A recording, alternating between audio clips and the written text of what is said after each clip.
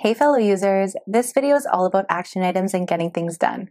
But first things first, an action item is a task, activity, or action that needs to get done and is specific enough to be handled by a single person. In Fellow, action items are denoted by the blue square like this one. Let's jump to my weekly team meeting. In this meeting, we like to identify and discuss things that need to get done, so let's dive right in. First, I'll ask for an advertising report for September. I'll quickly create this action item using the keyboard shortcut with brackets. Next, I'm creating an action item to update social media calendar, and I can also create action items by inserting them from the toolbar using a /.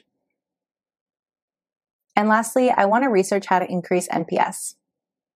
Now that we know what needs to get done, I'm going to decide who's going to do what.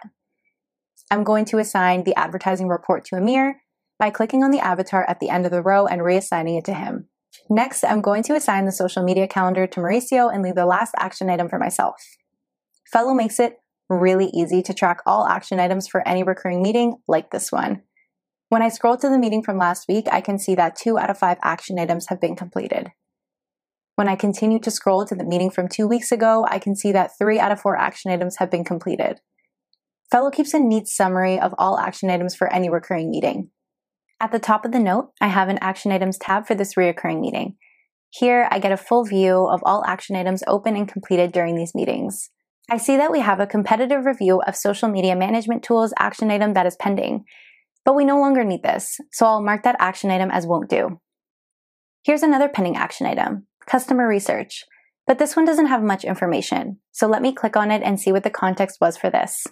When I click on it, Fellow takes you right to the meeting where this was discussed. And I can see that this was about a lead from Acme and we wanted to do research for a discovery call. Pro tip, when creating action items, it's best to be as specific and detailed as possible about the who, what, when, and why.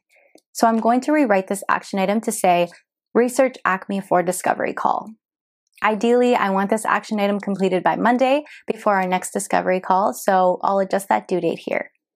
That reminds me, I also need the advertising report done by Monday as well.